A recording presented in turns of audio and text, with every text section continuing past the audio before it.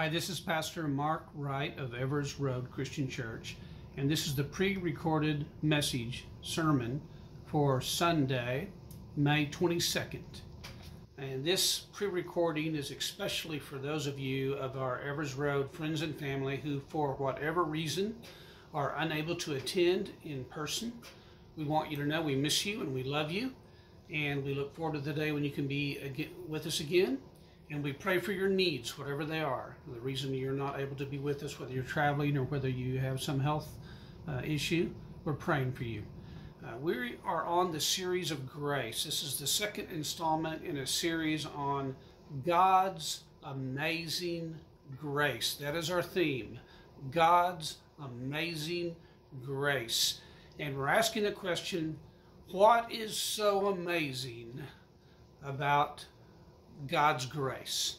And last week, based on Ephesians chapter 2, verses 1 through 10, we saw that God's grace is amazing because we are saved by God's grace.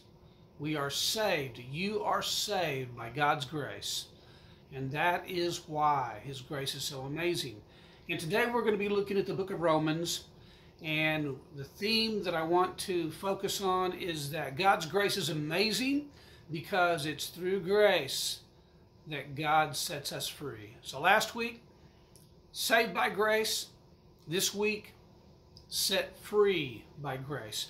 Now I want to start in Romans chapter 11, verse 6, because this is a verse which helps us clear up our understanding of grace. It helps us set the stage for a definition of grace. Last week we talked about grace as unmerited favor. Unmerited favor, and it's not by works. Well, Romans chapter 11 verse 6 is so clear and emphatic. It says, and if by grace, then it cannot be based on works. For if it were, grace would no longer be grace. So we see here that grace and works are direct opposites. Grace is the antithesis of works, according to the Apostle Paul, inspired by the Holy Spirit. If you are working for it to earn it, then you're not receiving it by grace. If you're receiving it freely as a gift, and you did not earn it, you did not merit it, you did not deserve it, then it is by grace. Okay, so with that said, let's go to Romans chapter 3, and we're going to see verse 20. And one of the themes that comes up over and over in Romans in connection to grace is law.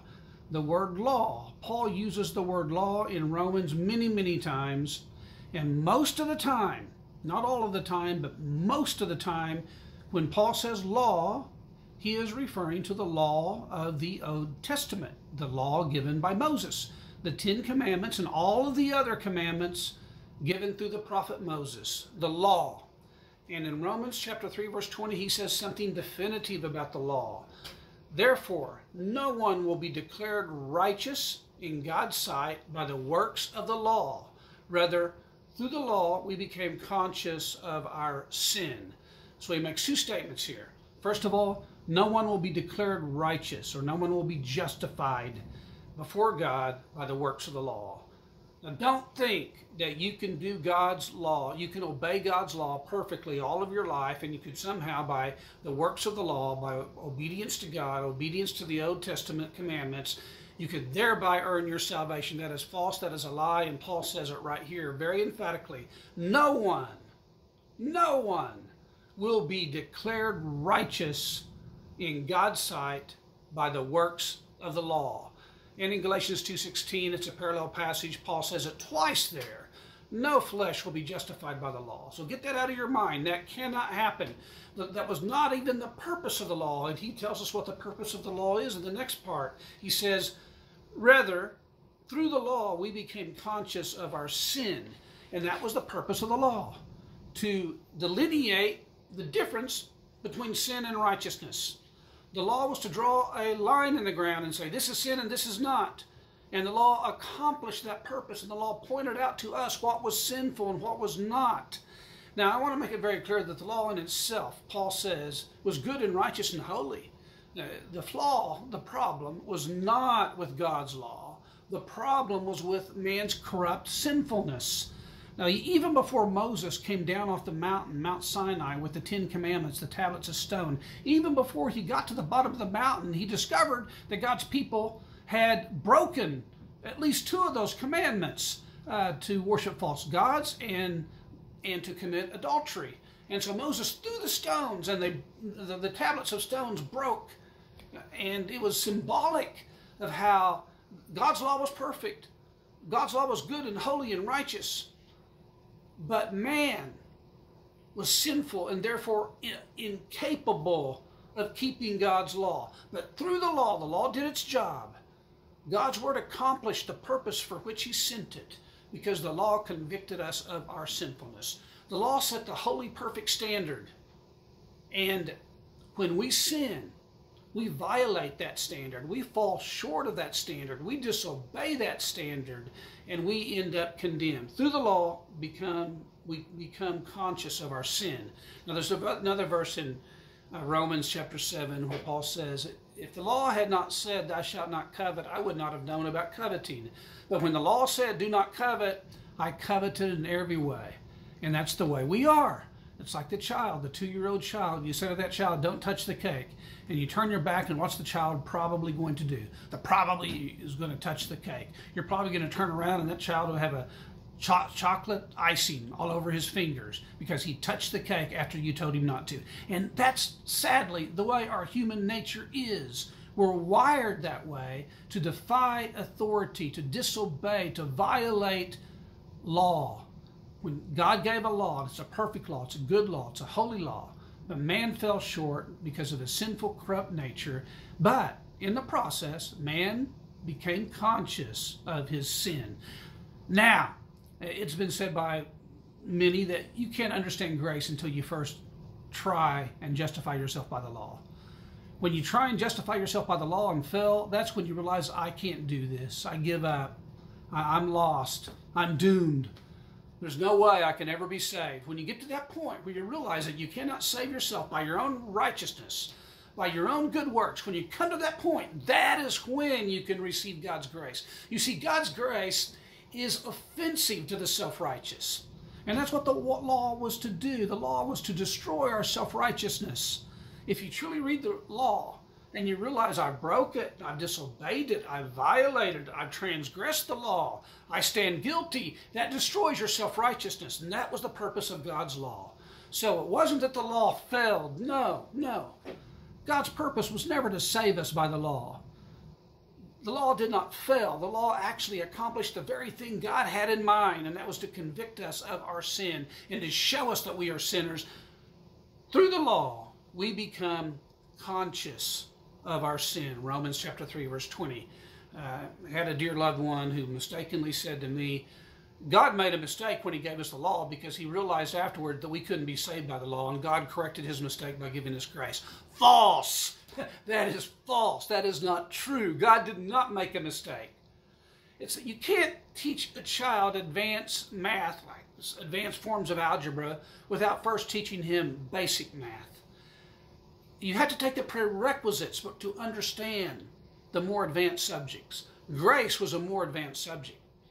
And you had to get rid of your own self-righteousness to understand grace. And law was God's tool to show us that we are sinners and that we need grace. And the only way we can ever be saved is through grace. Okay, having said that, just a couple verses later in Romans chapter 3, verse 23, Paul, after saying there's no difference between Jew and Greek, even though the Jews have the law, there's no difference. They've violated that law. They've sinned against that law. Therefore, there's no difference when it comes to righteousness. We're all sinners. And he says that in verse 23. For all, and all refers to both Jews and Greeks, and all people, all individuals, all have sinned and fall short of the glory of God. So sin. You cannot understand God's grace without understanding that you're a sinner and that you deserve condemnation. You must understand the biblical doctrine of sin before you can understand the biblical doctrine of grace. The biblical doctrine of sin is that you are a sinner and you are guilty and you deserve condemnation and you deserve punishment. Now again, that's offensive to the self-righteous, but that's what the Bible teaches. All have sinned and fall short of the glory of God. Now, understanding you can't do it by works, you can't do it by the law, and you are a sinner, and you deserve condemnation and death, that prepares you, that puts you in a position to understand grace, and grace comes in the very next verse. We just read Romans 3:23. All have sinned. Romans 3:24 says, and all are justified freely by his grace through the redemption that came by Christ Jesus. And then verse 25, God presented Christ as a sacrifice of atonement. Now, I want to pause right here and say that Paul's actually taken us on a little tour, a tour of different geographic locations in the ancient world, a tour of 3 different landmarks by the language he's using. First he says, justified. Well, there he's taken us on a tour of the tribunal, the courthouse, because justified is a legal term, and it means to be declared innocent, to be proven innocent in a court of law. And then the next term he uses is redemption, and using the word redemption, he takes us on a tour of the slave market, which could be found also in Rome, because their slaves were sold into bondage, sold into to be servants. But if a family member came and saw his own loved one, his own brother or sister or cousin, at auction being sold as a slave, that family member could redeem his loved one. Now, redemption means to pay a price, to buy back, and set free. So redemption doesn't mean I'm going to buy you to make you my slave. No, redemption means you once belonged to me, or there was some relationship through which we belonged to each other. I lost you. Now I'm going to pay a price to buy you back, and I'm going to set you free. That's the meaning of redemption. And you could redeem a loved one in the market, in the slave market, if you got there on time before they were sold to someone else. But you would have to pay a very costly price to do it. Jesus paid the price. Jesus paid the price. He died on the cross. He shed his blood, and that was the price paid for your redemption. Now, you once belonged to God because God created you. But even though you once belonged to God, you went astray. You became alienated from God. You became estranged from God. And you became far off from God. So he bought you back. He bought you back. He paid the price, the blood of his son, Jesus, on the cross, to set you free. And he sets us free from sin. Then in verse 25, Paul takes us on a tour there of the 3rd landmark, which is the Hebrew temple. When Paul writes, God presented Christ as a sacrifice of atonement.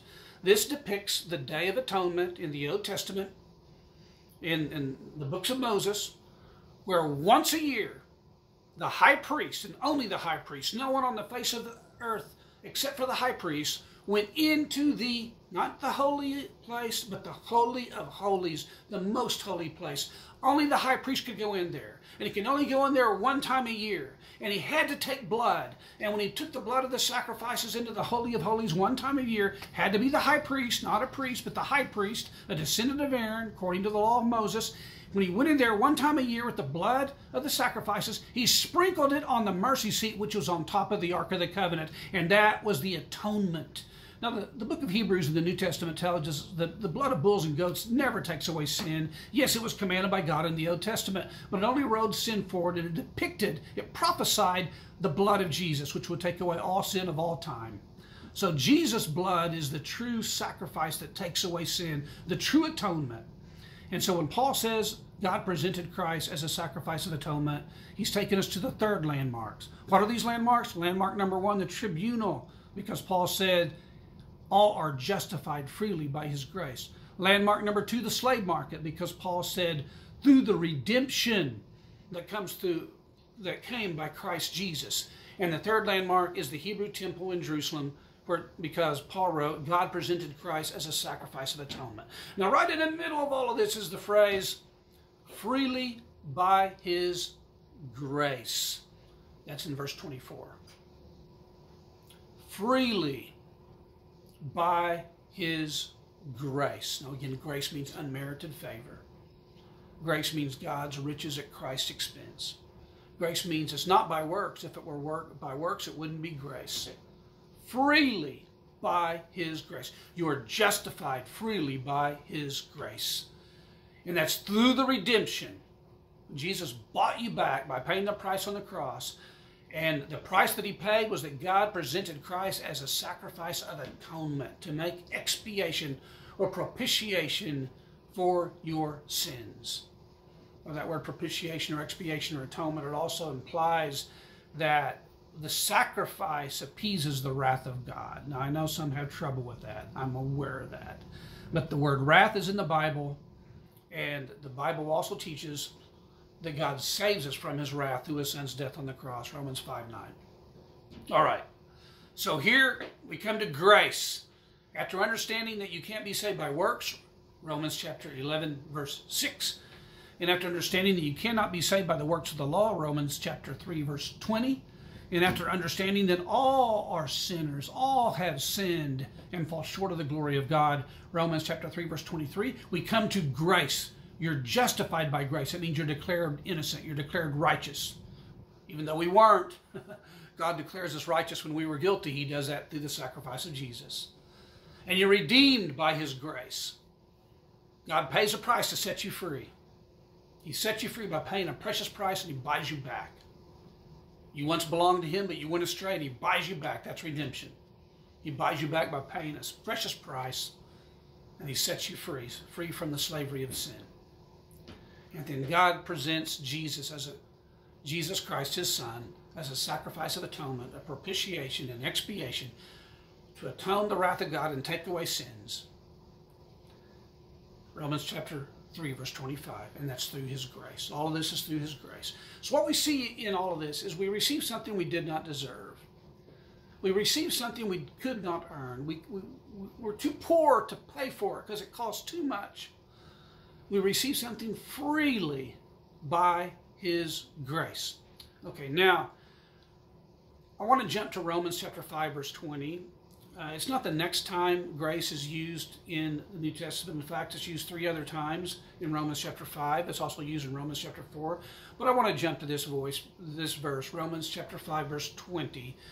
One, because of limited time, and 2, because this verse makes the point.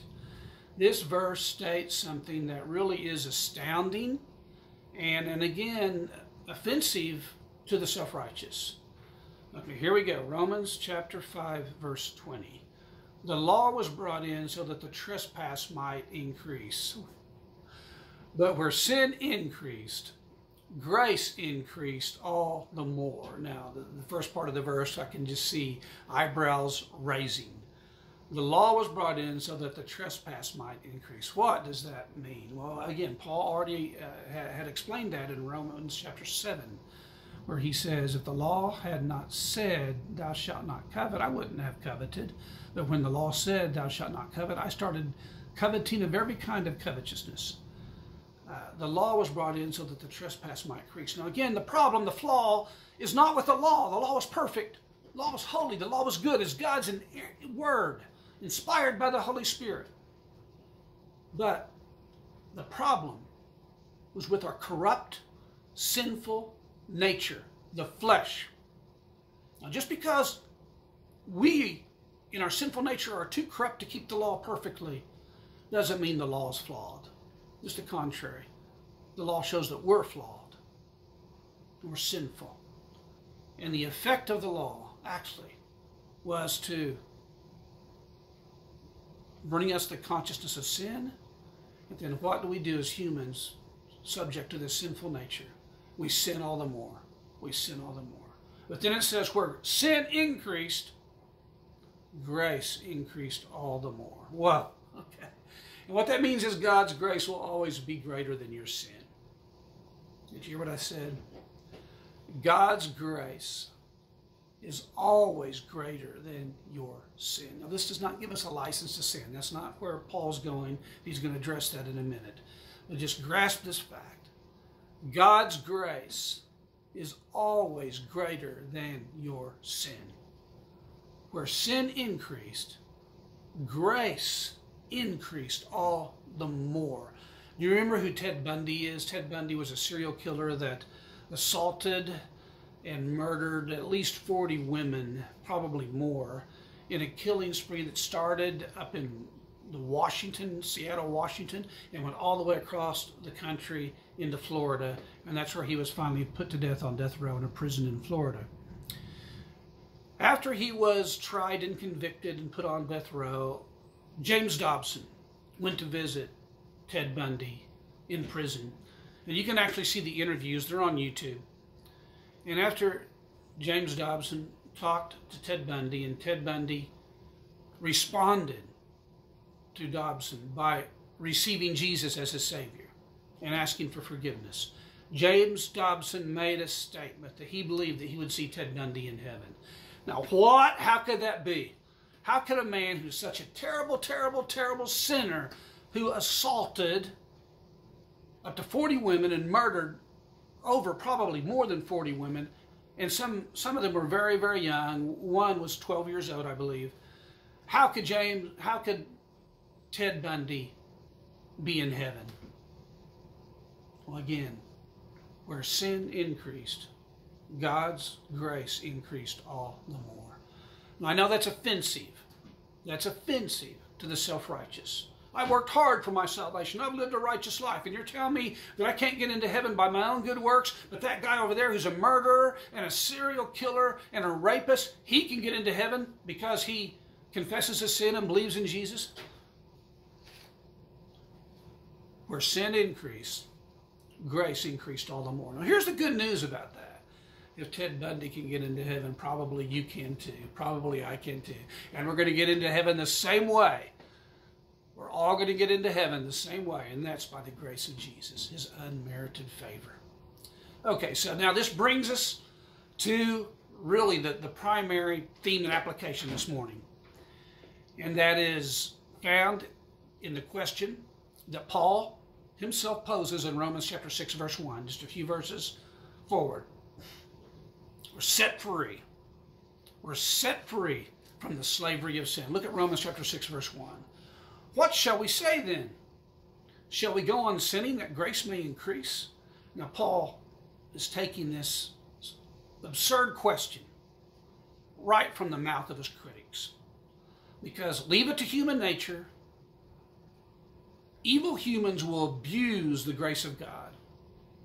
Evil humans will say, hey, wait, look at this. If we can go on sinning and God's grace is always greater than our sin, why not keep sinning all the more? Why not enjoy all the pleasures of sin on this earth and all the while still be saved? False. False. Paul said, what shall we say then? Shall we go on sinning that grace may increase? Now he gives a twofold answer in Romans chapter 6. And Romans chapter 6 is the answer to this question. Now, we're not going to see every verse because of the limited amount of time we have, but we're going to see two key verses. Each key verse highlights one part of the twofold answer. And the very first verse is in verse 2. Verse 2. By no means, we are those who have died to sin. How can we live in it any longer? You know, those who are biblically illiterate and read a verse like this are puzzled. What does it mean, died to sin? Okay. It has everything to do with the new birth. And in the new birth, the man of sin dies and a new man is born again. But I want to pose it also this way.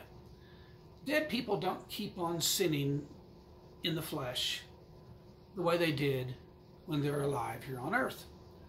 When we are alive here on earth, Paul says in the same chapter of Romans chapter 6, too often we present the members of our body as instruments of sin. You can use your mouth as an instrument of sin. You can use your tongue to curse God. You can use your tongue to tell a lie. You can use your hands to steal. You can use your hands to do acts of violence. And we use the members of our body as instruments of sin. Well, dead people don't do that. Someone who dies no longer uses the members of the physical body as instruments of sin. Their struggle with sin is over. It's over. It's finished. And so there will come a time in the future when you stop sinning. The time hasn't come yet because Christians, we're still sinners, even though we're saved by grace, and we've been born again, and we have the Holy Spirit, and we've repented of our sin, and we're making an effort every day to turn away from sin. We still sin. So we haven't reached that point yet where we totally quit sinning.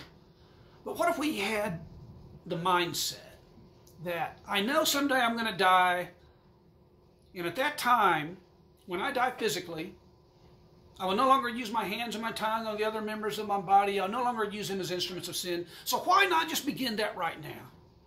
Why not just fast forward the VHS and jump to that point right now, as if I've already arrived, as if I were already dead and in the grave? Why not do away with sin right now? And so, let me say this. Where Paul says we've died to sin, yes, it signifies the new birth by the Holy Spirit, where we repent of our sins and we're born again and the old sinful nature is put to death. Paul says that in Romans 6:6, this very chapter. Romans 6:6, the old man was crucified with Christ. But it also means a new mindset. A new mindset where I consider myself dead to sin. Someday I will die in the flesh, and I will no longer use the instruments of the members of my body as instruments of sin. Why not begin that practice right here, right now, while I'm still physically alive? Why not sever the relationship with sin right here, right now? It's a commitment. It's repentance and a commitment to turn to God and do away with sin. Doesn't mean we don't struggle with sin. We still do. Because we're in this world, and the world is filled with sinful temptation. We still have a battle, even though we have the Holy Spirit, and we've been born again, we still have a battle with the residual power of our flesh. And Satan. Satan is in the world around us, and he tempts us. So there's still a struggle with sin, but we have victory in our daily walk through the power of the Holy Spirit. And that's the difference. We've died to sin. So whenever you're tempted, just say to yourself, I've died. I've died to sin. And that's the first part of the answer. The second part of the answer is found in verse 14. For sin shall no longer be your master, because you are not under law, but under grace. So it's interesting. Notice the word grace. Notice the word master. Paul ties it all together with grace again. Being justified and saved by grace doesn't give you a license for sinning. Absolutely not. It does just the opposite. Being justified by grace, being saved by grace, means that you should no longer consider sin your master, but you should consider Jesus your master, because through the power of God, through the power of His Holy Spirit, you have been set free from the slavery of sin. For sin shall no longer be your master, because you are not under the law, but under grace. Okay, so in the new covenant, we're under grace. This doesn't mean that Paul's advocating lawlessness when he says you're not under law, because he says in 1 Corinthians 9 that we're under the law of Christ. And he gave us the greatest commandment, to love the Lord your God with all of your heart, soul, mind, and strength. And the second commandment, to love your neighbor as yourself. Jesus affirmed those commandments. So when he says not under law, he's not saying that Christians can engage in lawlessness. He's not saying that. But what he is saying in the new covenant, with the power of the Holy Spirit, as stated in Jeremiah, the laws of God are written in our heart and not on tablets of stone. The power of the Holy Spirit is giving us victory in our daily walk. Because we are under grace, that's the reason why sin should no longer be our master. Now I want you to notice the parallel between this verse, Romans 6:14, and a verse we already saw, Romans 3:24. In Romans 3:24 it says, justified freely by His grace through the redemption. Remember, redemption means to be set free. You could redeem a beloved one from the slave market and buy them back by paying a price, and then you can set them free. And that's what the word redemption means. It has three parts to its meaning. To buy back someone you once had a relationship with, pay a precious price, and to set free. And Jesus sets us free. He redeems us. He once owned us because we are His creation. He bought us back. He paid the price, His blood, and He sets us free. And then compare that to Romans 6:14. For sin shall no longer be your master. You should no longer serve sin. You should no longer be a slave to sin. You should surrender your life to living for Jesus. Okay. So what's so amazing about grace? Grace, God's unmerited favor. Grace, God's riches at Christ's expense. Grace, it liberates us from the false tyranny of a theology of salvation by works. That's tyranny because you can never ever save yourself by works, and you can never ever know that you've done enough.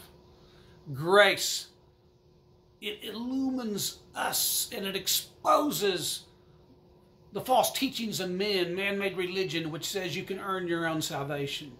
Grace, it emancipates us from the power and the control of sin. Grace, we are saved by grace, and we are set free by grace. What's so amazing about grace? You are saved by grace, and you are set free by grace. This is Pastor Mark Wright of Evers Road Christian Church. God bless.